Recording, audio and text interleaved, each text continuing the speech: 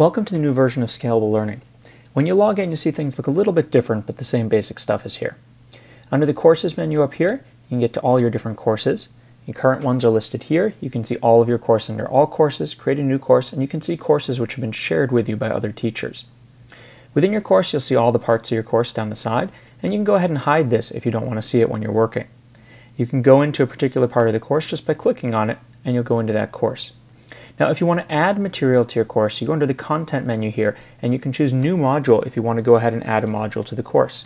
You can also copy items. So I have a module selected here. I can choose it and I can copy it, and then I could go and paste it somewhere else, or I can go ahead and share that with another teacher. You can also create new links for your course.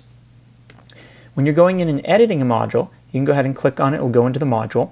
Within a module, if you want to create a new video question, just choose New Video Question, and you can go ahead and create it and put it in there. We also have some new features for modules. You can go down here and select that a module is in order. That means students have to do them one after another and can't skip ahead, or that it's required. If a module is not required, it means it's optional, so you can put optional material into the students' modules. One of the biggest parts we've worked on in this release is making it more interactive for students. When you go under Progress here and Review Module Progress, you're going to see how students have done in the module and how they've interacted with the module. So here's all the interactivity that the students have in the module. Here's the video you can see here, and I can go ahead and click on these and I can go through what's going on in the class. So here's a question a student had. If I want to show this in class, I can just click Show Class, or I can type M for Mark. I can also see here how many students have voted for this question, and if anyone's flagged it as being a bad question. When you go through here, you can also reply to questions. So if I want to reply to this student, I can press the reply button or type R, and I can go ahead and leave an answer to the student, and the student will see the teacher's answer.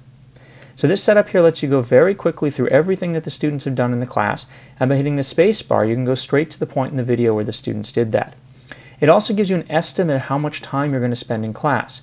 So here, based on the number of quizzes and questions you selected, it tells you how many minutes it's going to take you to review in class.